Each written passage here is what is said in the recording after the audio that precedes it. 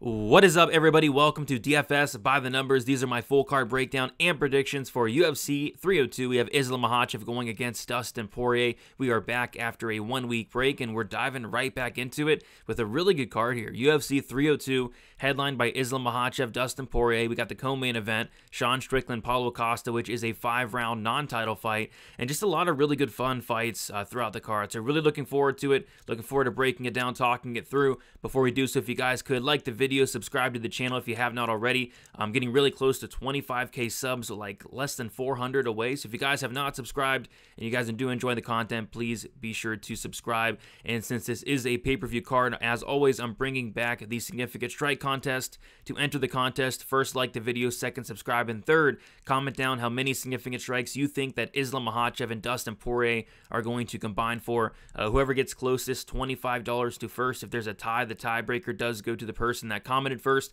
and then if you do get it on the dot, on money, I'm going to double the prize to $50. So be sure to comment down those significant strike guesses. It's been a while since somebody's got it right on the dot, so we'll see if one of you guys can get it this Saturday.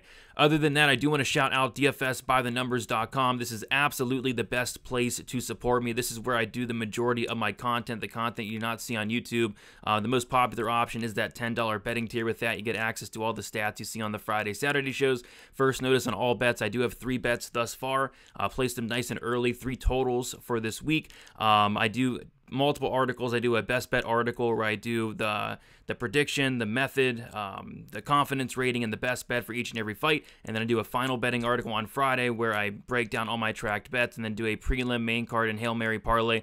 And just a ton of other content, prize picks content as well. I do a prize picks article and a prize picks entry. And then Dana White's Contender Series is going to be coming up very shortly as well. So I'm going to be adding that for no extra charge. If you guys want to support me, that is absolutely the best way to do it. I don't know if you guys have heard, but I did get let go from Pub Sports Radio, so I'm going to be bringing some content, new content onto this channel that was recently on Pub. We did Stat Diggers on Sunday on this channel. It's going to be on here going forward for the foreseeable future, and then thinking about maybe doing like another live stream on Wednesday potentially. So just be on the lookout for that. And then just lastly, I know it's a long-winded breakdown, but it's been a while. I do want to shout out the sponsor of the show, Prize Picks. I'm going to be talking about some plays that are sticking out nice and early. If you guys want to check out Prize Picks, use promo code DFSBTN, and you'll get a 100% deposit match up to $100. It helps me out, helps you out. It's free money. Check it out. Use that promo code. All right, with all that out of the way, I say we get right into it, and we're going to start with the first fight of the card, and we have Andre Lima taking on Mitch Raposo. We got Andre Lima, 25 years old, 5'7", with a 67.5-inch reach, 8-0 and 5-0 in his last 5 fights. We got Mitch Raposo, 25 years old, 5'5", with a 64.5-inch reach, 9-1 and 4-1 in his last 5 fights. So this is going to be Andre Lima's third different opponent. He was supposed to originally fight somebody. That dude pulled out. Another dude stepped in. He had to pull out. And then in steps Mitch Raposo, who I am very familiar with because we saw him fight in the Tough House. He lost to Ludovic Shalinian.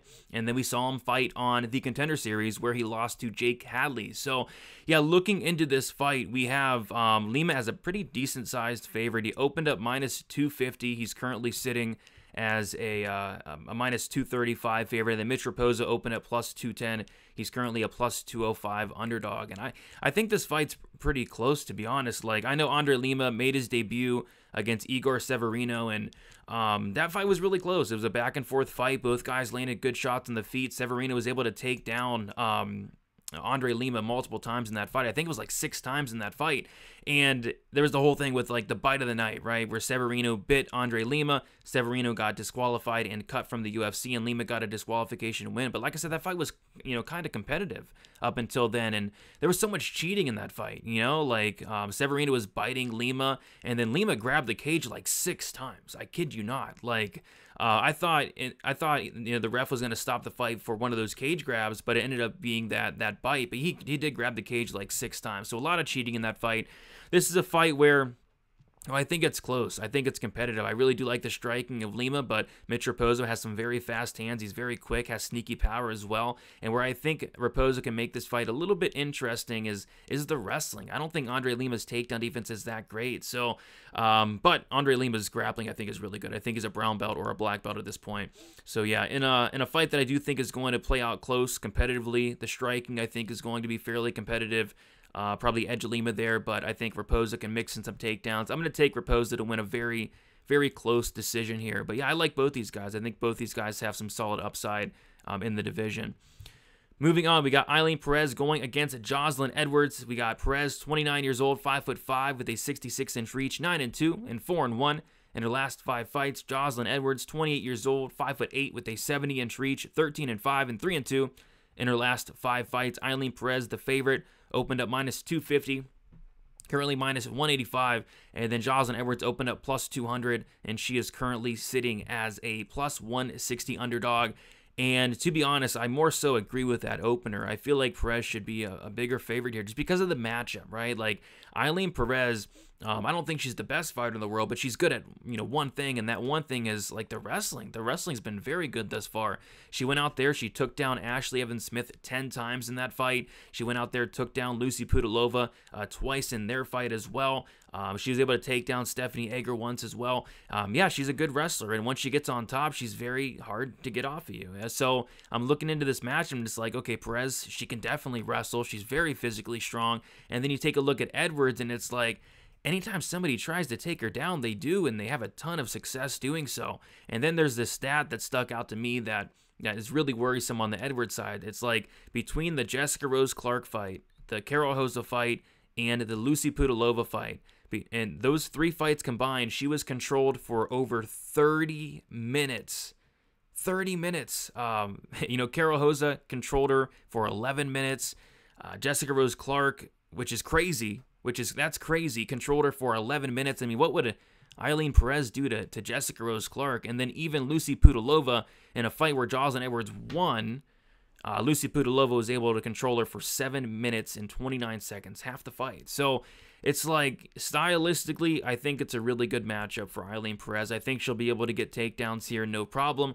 Obviously, in terms of the striking, you favor Edwards, but, Perez should be able to get this fight down to the mat. The worry is the crooked, corrupt judges. I think this fight does go to decision. And maybe, their whole damage over control type situation, where maybe Edwards lands a couple good shots on the feet, but Perez gets a bunch of control time. So something like that could present itself. And there are a couple wins for Edwards that I didn't think she really won. So yeah, it could get a little bit sketchy, going to decision with these terrible judges. But I think Perez will go out here and get at least 10 minutes of control time, a few takedowns, and ultimately win this fight by decision. It's going to be Perez, and I'll take her to win by decision. And then on Prize Picks, I'm liking the Perez more than 2.5 takedowns. She's averaging almost 5 takedowns per 15 minutes, and she's going against Joselyn Edwards, who was taken down 5 times by Jessica Rose Clark. I don't think I need to say anymore. I mean, that's pitiful. Carol Hosa took her down 4 times as well. So I think Perez goes out there and gets at least 3. 1 in each round makes sense, but I think there's opportunity for more. So if you guys want to check that out, promo code DFSBTN on Prize Picks. Moving on, we have Bassil Hafez going against Mickey Gall. We got Hafez, 32 years old, 5'11", with a 72-inch reach, 8-4 and 3-2 in his last 5 fights. Mickey Gall, 32 years old, 6'2", with a 74-inch reach, 7-5 and 2-3 in his last 5 fights. So this is the fight on the card where I'm least looking forward to it from a betting perspective, because really I just want nothing to do with this fight. This fight's kind of sketching me out. Mickey Gall, we haven't seen him in over 2 years. And I think he's been battling some injuries. And then you got Hafez, who made his debut against Jack Della Maddalena on short notice. And it's one of those fights where I talk about it all the time. We overrate these fighters in a loss. So Hafez went out there and lost the fight, and he clearly lost. I know it was a split decision. I know some people think that Hafez won the fight. I mean, damage over control, right? I mean, only one guy did damage in that fight, and it was Jack Della. I thought Jack Della cleanly won the fight, especially rewatching it. So yeah, I think Hafez lost the fight, but his stock kind of skyrocketed. People are excited about this guy now because he did better than expected against Jack Della Maddalena. And then I'm watching some of his other fights outside the UFC, and it's like he's losing exchanges to guys like Anthony Ivy and His cardio doesn't look the greatest. He's looking tired in pretty much every single fight. I don't know, but what I will say is he has a lot of heart. I think his wrestling's decent, and I think he has potential to win some minutes on top here against Mickey Gall, who just folds like a lawn chair anytime you try to take him down. So I don't know. I don't really want to pick Mickey Gall. It's hard to pick Mickey Gall to win a UFC fight. I mean, take a look at some of the guys he's beat, and it's just terrible. Guys like CM Punk, Mike Jackson. I mean, some of Mickey Gall's wins have to be the worst wins you'd ever see. The dude's 7-5, 2-year layoff, multiple injuries. I can't do it, but at the same time, I'm not laying anywhere near minus 300 on Bassil Hafez, but I'm going to take Hafez. Probably gets takedowns, probably gets control time. Mickey Gall's takedown defense is non-existent, and I think Hafez can kind of tough his way out of some submission attempts from Gall, and probably win a decision. So give me Bassil Hafez to win this fight, and win this fight by decision. Moving on. We have a fun fight here. We have a rematch. We got Alex Morono going against Niko Price. We got Alex Morono, 33 years old, 5'11", with a 72-inch reach, 24-9, 3-2 in his last 5 fights. Niko Price, 34 years old, 6 foot, with a 76-inch reach, 15-7, and 1-3 and 1 no contest in his last 5 fights. Alex Morono opened up minus 300, currently minus 220. Niko Price opened up as a plus 250 underdog. He's currently plus 185. So, like I said, this was a rematch. Their first fight was a while ago. I think it was back in 2017. And in that fight, Alex Morono had a very good, really round and a half, I'd say. He went out there and pretty much dominated Price in the first round. He dropped him like mid to early in the first round, and then dropped him bad late in the first round, and looked like Price kind of got saved by the bell there. And then the second round comes around, and Morono's also having some success in that second round. And then at the end of the round, with a couple seconds left, Niko Price lands a big shot, and he knocks out Morono cold. And Morono's just like laying against the cage, knocked out cold. The ref, I don't think, even realizes until like a couple seconds after, and he kind of was there for a while. But yeah, brutal knockout win for Niko Price. That did get turned into a no contest because Niko Price popped for that marijuana, which he did also pop for that marijuana against Donald Cerrone, which that turned into a no contest as well. So yeah, this is a fight where I think it's the thing for me here is I think Niko Price, as sad as it is to say, is kind of on his way out. And it's crazy to say that because the guy's only 34, but in fight years, he's like 100. I mean, this is a guy that every single Niko Price fight is an absolute war. Do you guys remember that Vicente Luque fight where his eye was just busted open, swollen? Oh my gosh, it was terrible. And he was yelling at the camera. All these fights, I mean, they're war. The Jeff Neal fight, that was a war. Michal Perez was back and forth. That Phil Rowe fight was a war. Niko Price was looking great early, and then started to gas out, and Phil Rowe knocked him out brutally in that third. And then the icing on the cake is that last fight against Robbie Lawler. I was there live. I picked Robbie Lawler with zero confidence, because how could you be confident in Robbie Lawler? His retirement fight, he was 41, and Niko Price gets flatlined in 38 seconds against Robbie Lawler. It still makes no sense to me, but it just goes to show you that Niko Price, I think the chin is it's not there anymore. This is a guy that used to have a chin. I don't think it's there. He's taken so much damage. That damage is adding up, and I'm worried about him. Yeah, so yeah, he's only 34, but like I said, in fight years, it's a lot. It's a lot. So for that reason, I absolutely have to go Alex Morono here, and I think it's gonna be a fun fight. I've never seen a boring Niko Price fight, and I don't think that changes here. And really, I haven't really seen many boring Alex Morono fights, because Alex Morono wants to go out there and do the exact same thing as Niko Price, and that's stand and bang, which I think these two are going to do. So I'm going to take Alex Morono. I think he's definitely not washed. I think he has better durability. And I think he knocks out Niko Price. I think he returns the favor here 7-8 years later and knocks out Niko Price. And I think it's probably early as well. If you're getting knocked out by Robbie Lawler in 30 seconds, I don't know what to tell you. So I'm taking Alex Morono to win this fight. And I'll say it's a really fun fight. But I think it ends with Alex Morono getting the first round knockout. Moving on. We have Jake Matthews going against Phil Rowe. And yeah, this is a very interesting fight. We got Jake Matthews, 29 years old, 5'11", with a 72-inch reach, 19-7 and 2-3 in his last 5 fights. Phil Rowe, 33 years old, 6'3", with an 80.5-inch reach, 10-4 and 3-2 in his last 5 fights. Jake Matthews opened up -115, currently -160. Phil Rowe opened up -105. He's currently +140. I don't trust either of these guys. I mean, Jake Matthews is one of the most inconsistent fighters in the UFC for me. I mean, there's some fights where he shows up and he looks incredible. It's like, wow, that's a brand new Jake Matthews. I mean, this guy looks good. He's made so many improvements, right? And then there's times Jake Matthews shows up and it's like, what the heck, Jake? What are you doing? What are you doing out there? So I don't know. You know, he's a really tough guy to get a read on. Sometimes he looks really good, sometimes he doesn't. And then you got Phil Rowe, who I haven't really been impressed with. This is a guy that is 3-2 in the UFC, but you're looking at his wins, and they're all come from behind wins. Every single one of them.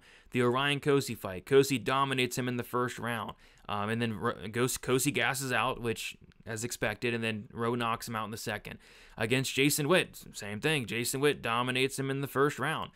Jason Witt slows down, gets tired, and gets knocked out in the second. Niko Price was putting it on him pretty much the entire fight. Niko Price gets tired and gets knocked out. So he's like a come-from-behind Homer Simpson type fighter, and it's hard for me to back fighters like that. The Neil Magny fight was terrible. I don't know what the heck happened there. I felt like I guess you could have scored it for Rowe, but neither guy did anything in that fight. It was awful.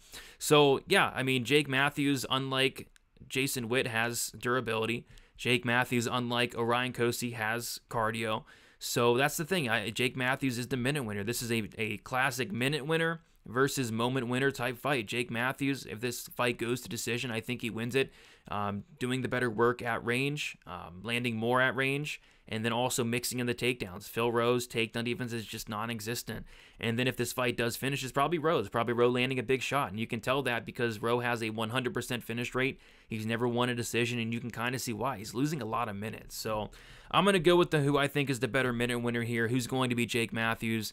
I think he does better work on the feet, more volume, and then also mixes in those takedowns and wins a decision. But like I said, I don't trust Jake Matthews at all. But give me Jake to win this fight by decision, a fight I will not be touching.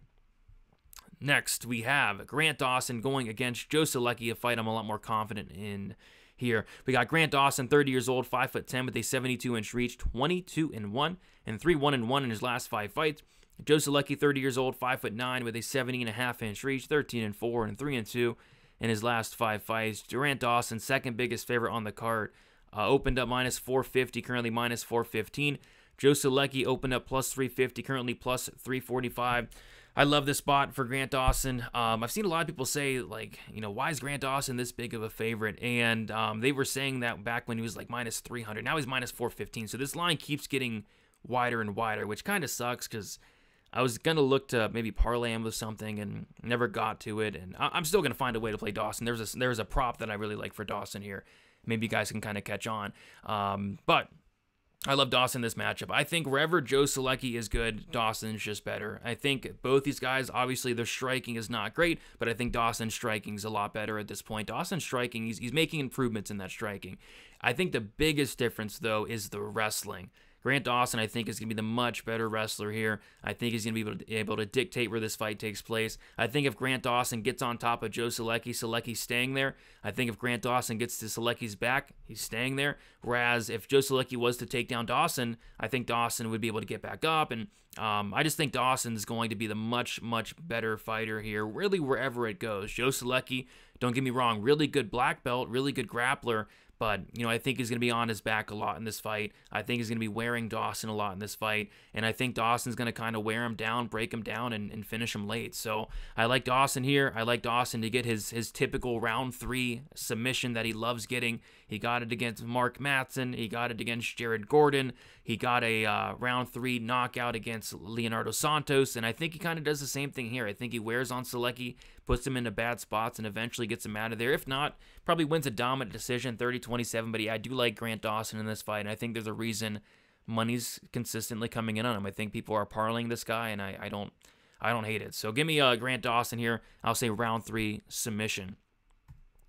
And then a prize picks play I like, and yeah, you probably think I'm crazy because I said I love Grant Dawson, but from a prize picks perspective, I love the less on the fantasy score. On prize picks, you do not get fantasy points for control time, which is massive here in this fight because Grant Dawson's going to get a lot of it. I'm thinking 10 plus minutes even. And then also on Prize Picks, you do not get fantasy points for non-significant strikes, which on the ground, you're not going to get a lot of significant strikes. So I could see a situation where Dawson gets a third round finish or a decision and soars on the less, unless it's an early finish, which that's not really Dawson's game. He never gets early finishes. So give me the less on the fantasy score for Grant Dawson there, a play that sticks out nice and early from a Prize Picks perspective.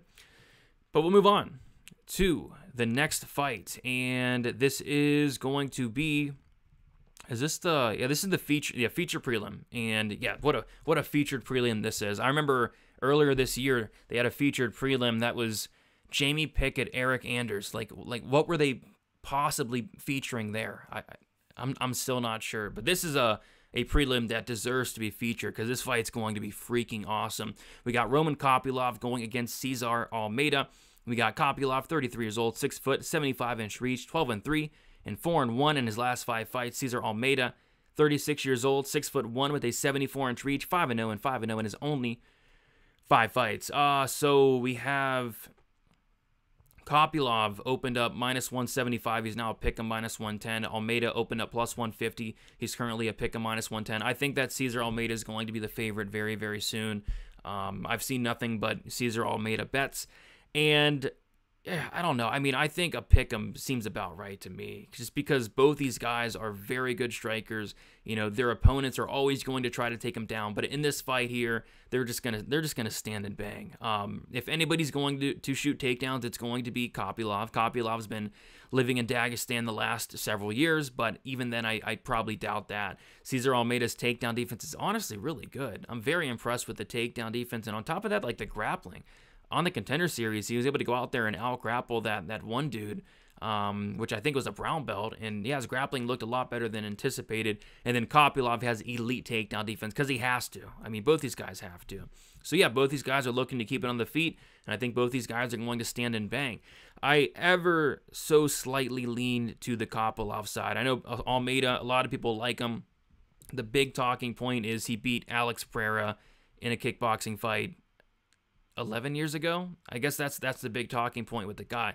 But that said, though, he is a really good striker. He has a ton of power. But I kind of like the style of Kopylov. Kopylov's one of those guys who will, more than often than not, always lose the first round. He, more often than not, he'll never finish anybody in the first round. He has, I think, 11 knockouts. Only one of them come in the first round. He's a guy that gets better and better as the fight goes on. He's a guy that likes to invest into the body, into the legs, like in that Josh Frem fight, just invested to the body and broke him down. I love fighters like that, and that's Kopylov. He has a ton of finishes in the second and third round, and that's why. So Cesar Almeida, I think, is really live to potentially land a big shot in any round, but as this fight goes on, I think Kopylov can maybe wear down Almeida a little bit with those body shots, and I think Kopylov's live for a late finish here. So not a ton of confidence. I think a pick'em is about accurate, but I'm going to take Kopylov here to win this fight. I'm going to take him to win this fight by second round knockout, and this could be fight of the night. Like I said, these guys are going to stand and bang here. Moving on to the main card opener, we got Randy Brown going against Elizeu, Zaleski, Dos Santos. We got Randy Brown, 33 years old, 6'3" with a 78-inch reach, 18-5 and 4-1 in his last 5 fights. Elizeu, Zaleski, he is 37 years old, 5'11" with a 73-inch reach, 24-7-1 and 3-1-1 in his last 5 fights. We have Randy Brown open up -170, currently -160. Zaleski open up +145, currently +140.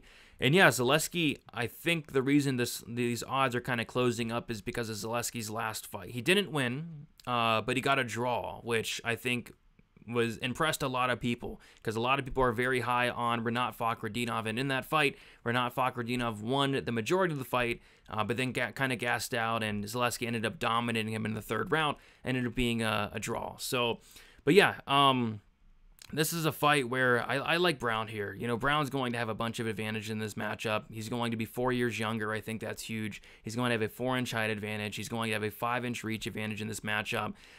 He's a guy that has good cardio. He can go all 3 if need be. He has good takedown defense, good grappling in his own right. Just a very well-rounded fighter in Randy Brown. The only knock on Brown for me is he just can make fights a lot closer than they need to be at times. So maybe this fight could be close, but I'll never forget that Francisco Trinaldo fight where I put a big bet on Randy Brown at a big price tag, expecting him to go out there and make it look pretty easy, and he didn't. You know, that fight was a lot closer than it needed to be. And there's some other fights where it's like, you know, even the Wellington Turman fight was a lot closer than I expected it to be. Like the striking was a lot more competitive than I expected it to be. And then even that like Chaos Williams fight, I'm not even sure he won that fight. So he can fight kind of close, but you know, like I said, I think the length, the reach, the height, the youth of Randy Brown is all going to be good here. The volume of Randy Brown as well. So I think he kind of jabs his way to a 15-minute decision in this one. So I don't think it's going to be the most exciting fight, but I think Randy Brown can kind of dictate this fight, keep range, and win this fight by decision here. Moving on to the next fight. I love this fight. One of my favorite fights on the card. We got Jailton Almeida going against Alexandr Romanov. We got Jailton Almeida, 32 years old, 6'3" with a 79-inch reach, 20-3 and 4-1 in his last 5 fights. Romanov, 33 years old, 6'2" with a 75-inch reach, 17-2 and 3-2 in his last 5 fights. We got Jailton Almeida is the favorite, opened up minus 450, currently minus 255. Alexandr Romanov opened up plus 350. He is currently a plus 215 underdog. And yeah, I think it's a great spot here for Almeida to get back on track. This is a step down in competition for Jailton Almeida, a massive step down in competition, going from Derek Lewis, Curtis Blades especially, to, you know, Alexandr Romanov. And man, Romanov is a weird fighter to kind of break down, because this guy came in and he was on fire, winning 5 fights in a row, just looking extremely dominant, taking guys down, submitting them. He has those King Kong hammer fists that he likes to throw. So there was some hype starting to build on Romanov. And yeah, that Volkov fight was bad though, and it was terrible. And I'll admit it, that was my worst bet of all time. And I've had some bad bets. You know, I've laid chalk on Gina Mazzani against Shanna Young, lost that. I laid a big price tag on Lupi Godinez against Angela Hill. I've had some terrible bets, but this one took the cake. You know, I bet Romanov against Volkov at minus 110 earlier in the week. It was on that Sunday, and then Romanov shows up to the weigh-ins on Friday, and he looked to be in the worst shape of his life. It looked like he didn't even train once. And at that point, I knew my bet was completely done, and I ended up adding on to the under 2.5, because I thought there's no way this guy is going 12.5 minutes, and that was the case. And it was a lot worse than I expected. Romanov went out there, he got a couple takedowns stuffed, and then he was visibly gassed out, and I mean like death gassed, like nothing left in the tank. And it was crazy because I'm looking at Romanov and he's completely gassed, and then I look down at the clock, and there's still 4 minutes left in the first round. It was one of the worst displays of cardio I've ever seen, which just tells me that I think Romanov is a great hammer. When he's in control, great hammer, but just a terrible nail. Like any adversity whatsoever, he's going to crumble, like in the Volkov fight, in the Juan Espino fight. You know, kind of quit in that fight. Got the win, but he quit in that 3rd round. So I think if Jailton Almeida is able to get on top of Romanov, the fight's going to be over shortly after, because I don't think Romanov's going to have anything off his back. I think his ground game off his back is terrible. We saw Juan Espino get into multiple dominant positions easily, like a hot knife through butter against Romanov. We saw Alexander Volkov about take his back. If Jailton Almeida's in that same spot, it's going to be bad. So yeah, I like Jailton here. I think Jailton has more than 1 minute of cardio, which I think favors him. And I know Romanov went 15 minutes in his last fight, but that was against Blagoy Ivanov, who just doesn't do anything. So give me Almeida here, and I think it's early. I think it's round 1 TKO. I think he's gonna pound away, and I think Romanov's gonna look for the door. So give me Jailton Almeida by first round knockout. I do want to see what kind of shape Romanov is showing up in this Saturday or this Friday. And if so, if he does show up in bad shape, again, I'll probably just like smash the under, because he looked awful in that Volkov fight. So, but yeah, give me Jailton Almeida to win this fight by first round TKO. Next, we have Kevin Holland going against Michal Oleksiejczuk. We got Kevin Holland, 31 years old, 6'3" with an 81-inch reach, 25-11, and 2-3 in his last 5 fights. Michal Oleksiejczuk, 29 years old, 6 foot with a 74-inch reach, 19-7 and 3-2 in his last 5 fights. Kevin Holland is a decent-sized favorite, opened up -210, currently -275. Michal Oleksiejczuk opened up +170, currently +235. And I love this spot for Kevin Holland. I know it's always really tough to trust Kevin Holland. Holland probably has, pound for pound, the worst fight IQ I've ever seen in my entire life, but even Kevin Holland probably can't F this one up against Michal Oleksiejczuk. First and foremost, what I want to say is, I don't know what's going on with Michal Oleksiejczuk. I was looking to actually bet Michal Oleksiejczuk against Michel Pereira. Thank God I didn't, but I was looking to maybe bet him against Michel Pereira. And then I heard an interview basically saying that Michal Oleksiejczuk is not with a team. He's not training with a team. He's training with like a couple buddies to save money, something like that.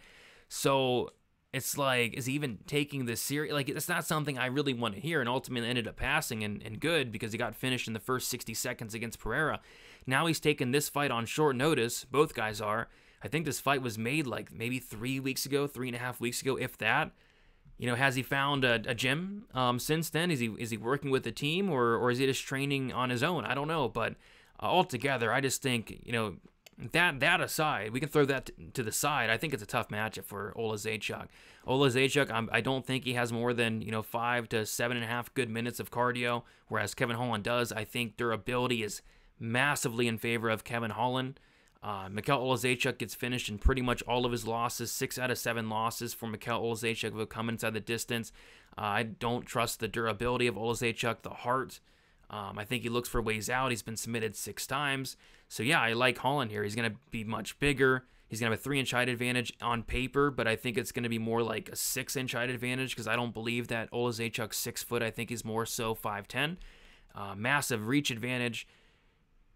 Kevin Holland shouldn't mess it. If Kevin Holland loses this fight, it's going to be the worst loss in his entire career. Because look at these losses. Michael Venom Page, great loss, great fighter. Jack Della Maddalena, great fighter. And that was a close fight. That was a very close fight. Stephen Thompson, great fighter. Khamzat Chimaev, great fighter. Marvin Vettori, great fighter.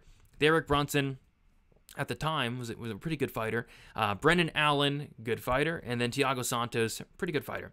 So, yeah, I mean, this would be the worst loss by a country mile. It'd be really embarrassing. So, yeah, I got to go Holland here, and I think Holland can beat him any which way, decision, knockout, or submission. But I think that Club and Subs Live, Michal Oleksiejczuk gets submitted all the time. So I think Kevin Holland breaks him down. Maybe the first round's close. But after that, I think Holland starts to put it on him and eventually finishes him second round Club and Sub. Moving on to the co-main event. 5-round fight, Sean Strickland, Paulo Costa. We got Strickland, 33 years old, 6'1", with a 76-inch reach, 28-6 and 3-2 in his last 5 fights. Paulo Costa, 33 years old, 6'1", with a 72-inch reach, 14-3 and 3-2 in his last 5 fights. We got Sean Strickland opening up -200, currently -240. Paulo Costa opening up +170, is currently a +205 underdog. And first look, I'm like, man, I think Costa's a very live dog. And then I saw that it's 5 rounds, and I'm like, absolutely not. The 5-round thing, I mean, that heavily favors Sean Strickland. It heavily favors him, because Sean Strickland's a guy that, first of all, he's been 5 rounds like a million times at this point. Yeah, he'll never slow down in a fight that takes place on the feet. I mean, this guy spars all the time for hours at a time, you got to imagine. He's never going to slow down. Whereas Paulo Costa, he does slow down. He gets very tired. His best work is early on. So it's like a tale of two fighters. Like Sean Strickland probably loses the first, but he's going to get better as the fight goes on. Whereas Paulo Costa's probably going to win the first, but he's going to kind of taper off as the fight goes on. Every second that goes by, it's just going to favor Sean Strickland more and more. So, yeah, since it is a 5-round fight, I'm picking Sean Strickland here, and I'm picking him to win by decision. Sean Strickland doesn't have much power, does not have much finishing ability at all. And Paulo Costa's a tough dude. Maybe Sean Strickland can get him out of there late if he's completely gassed out, but yeah, Costa's a tough guy. I think this fight's going 5, and I'll take Sean Strickland here. I think it could be close, though, because Sean Strickland has had like a ton of like really close split decision type main event fights, like the Tricas, the Cannoneer, so on and so forth, right? So there could be a scenario where Sean Strickland's landing a lot more volume, but Paulo Costa is landing that one big shot. And we know with the crooked corrupt judges, they can kind of screw it up as well. But how I'm thinking this plays out is Sean Strickland loses the first, Sean Strickland builds into the fight and wins at least the third, fourth, and fifth. So give me Sean Strickland by decision. I think Sean Strickland as a live bet makes a lot of sense, and I'll be looking at that. But yeah, Sean Strickland by decision for me in this co-main event. And then finally, we have the main event. If you guys have not, comment down how many significant strikes you think that these two are going to combine for this Saturday. But we got Islam Makhachev going against Dustin Poirier. We got Islam, 32 years old, 5'10", with a 70.5-inch reach, 25-1, and 5-0 in his last 5 fights. Dustin Poirier, 35 years old, 5'9", with a 73-inch reach, 30-8, and 3-2 in his last 5 fights. We'll take a look at the odds, and I'm kind of surprised. Islam opened at -600. He's currently -700. Dustin Poirier opened up +425. He's currently +500.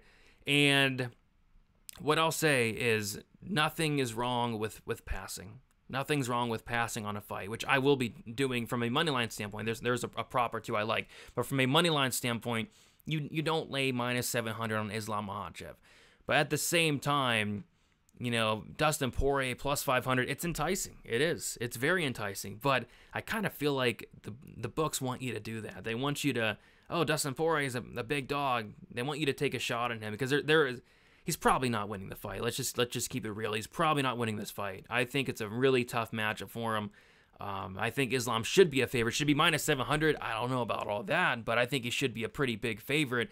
And I'm just not sure what Dustin's path is outside of a puncher's chance. I mean, is he gonna, jump Gilly? Yeah, he will jump Gilly. Is he gonna get it? No, he's not. And if is this fight going to take place on the feet for a good portion? Probably not. I mean, if Islam wants to take down Dustin Poirier, he'll be able to take down Dustin. I don't see a scenario where that just doesn't happen. Anytime somebody's tried to take down Dustin, they typically have success. Like even in the Benoit Saint-Denis fight, Benoit Saint-Denis took him down 3 times, was able to get into some really dominant positions, got in a mount at one point. But luckily for Dustin, I mean, Benoit Saint-Denis gassed out like 6 minutes in, and Dustin was able to knock him out. But there were some pretty bad moments against Benoit Saint-Denis. Against Michael Chandler, Chandler takes him down 3 times. Chandler's able to control him. Chandler's able to get in some pretty dominant spots. It's like, that's not a good look. Of course, we don't remember Khabib taking him down 7 times and submitting him. Charles Oliveira took him down in the 2nd round, controlled him the entire round. 3rd round comes around, Charles takes it back and subs him shortly after. It's just anytime somebody grapples this guy, and he's a black belt, they have a ton of success doing so. Islam's not going to gas out in 6 minutes like Benoit. Islam's going to be able to get takedowns. He's going to be able to get into dominant positions. And I think he's going to finish this fight in the 2nd round. So I got to go Islam Makhachev, -700. No hot take from me here. I think he makes this look quite dominant. Dustin Poirier's talking about retirement. He said win or lose, there's a good chance he retires this fight. You don't like to hear that. So yeah, I think Islam wins this fight, retains that belt, and does it with a submission in the 2nd round. So yeah, guys, there you guys have it. Thank you all so much for watching. If you guys could, please do me a favor, like the video on your way out.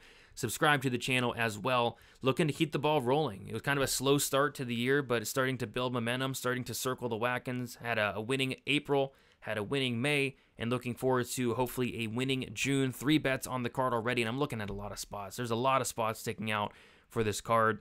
And yeah, looking to keep the ball rolling here. So best of luck, everybody, for UFC 302. Be on the lookout for more content throughout the week. Betting, DraftKings, Prize Picks, all the good stuff.